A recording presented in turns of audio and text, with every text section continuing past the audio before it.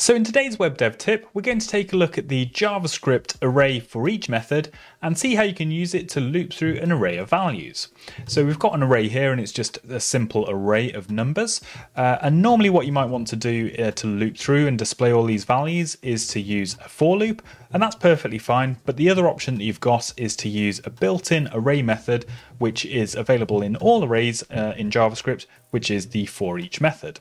So we simply call it on the array name itself. And the forEach function just takes in a function as its argument as well. So we can just pass in an arrow function here, or you can use the function keyword if you prefer. And this function will get called once for each item in the array.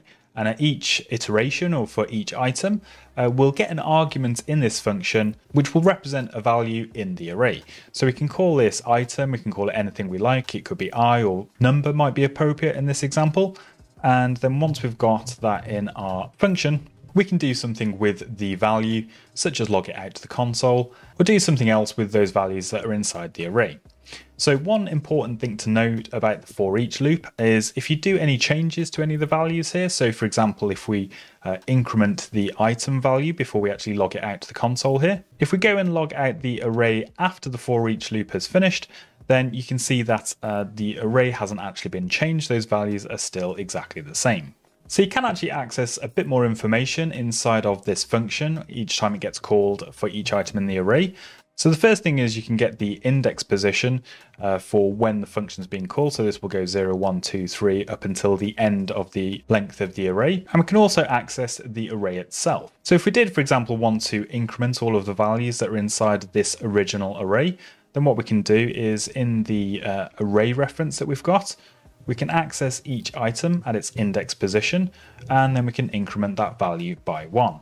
And if we just remove this console log here, you can see when the forEach loop has finished now, we have indeed actually gone through each item in the array and added 1 to its value. So you probably wouldn't do this normally because there are some other JavaScript array methods which will do this better for you.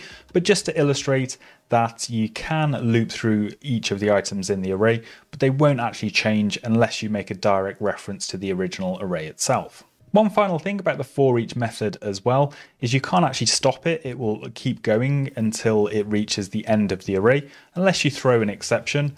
Whereas that's a bit different with a normal for loop, because what you can do with those is use the continue, break, or if it's inside of a function, the return keyword to actually stop the execution of that for loop.